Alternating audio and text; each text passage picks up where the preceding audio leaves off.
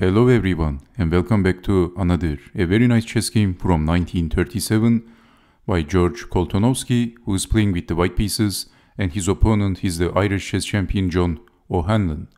So let's check out what happened in this chess game. This is another a must-see chess game. d4 by Koltanowski, d5, knight to f3, knight to f6, e3, and he is playing the Colle System, which he was an expert about the Colle System. He wrote an important book about this opening. So e6, bishop to d3, c5, and we see the pyramid system. And knight from b to d2 is the iconic move of the Colle System, so white is planning to push the e-pawn. Bishop to d6 and both players castled, capturing, and e4 as planned.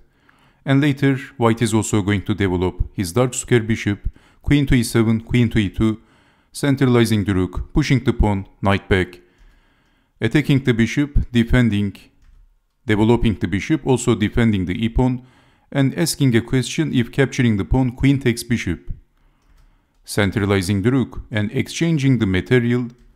And maybe in this position, black was expecting bishop takes knight, pawn takes bishop, queen takes pawn, queen takes queen, rook takes queen, and so on. Exchanging the material, and we are playing chess. Life is fine for black. What would you do in this position if you had the white pieces? It's not that simple. Life is not that simple. Also in chess. So if I give you a couple of seconds, can you guess the next move? The best move for white. What would you do? Let me give you 3 seconds so that maybe you can try to find the next move of white. Maybe you see the move.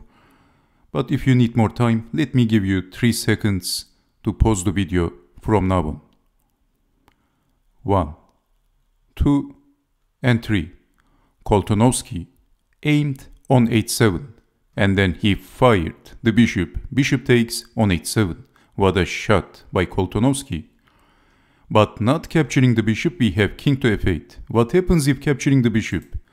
This is beautiful because if king takes on h7, then queen to h5 check, king to g8, and then back, capturing the rook, and this is losing. So king to f8, and then bishop to g6 by Koltanowski, invading the very important diagonals, and the bishop is controlling very important light squares. Black is in big trouble, so defending the rook. Of course you can take the bishop with the knight because bishop takes queen, so rook to d8 and queen in. The queen is coming for the attack. King to e7, escaping.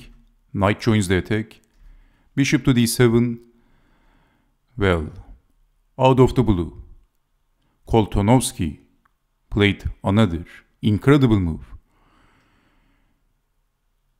He aimed on e5 with the rook, and he fired the rook. Rook takes on e5. What a shot by Koltanowski. Well, his opponent is not a weak chess player, by the way. His opponent was an Irish chess champion, a very important player at the time. Capturing the rook, capturing back, defending the queen. And as you can see, the bishops is dominating the position, but now queen check, only move. But now checking the king with the bishop, bishop to d6, and only move. And here comes queen to h7, checkmate. What an incredible chess game by George Koltanowski. Okay, so I hope that you have found the important key moves at the key moment of this chess game. So finally, basically black is getting forced checkmated, and there is no reasonable defense for black. And thank you very much for watching, and I hope to see you next time. Take care and bye bye.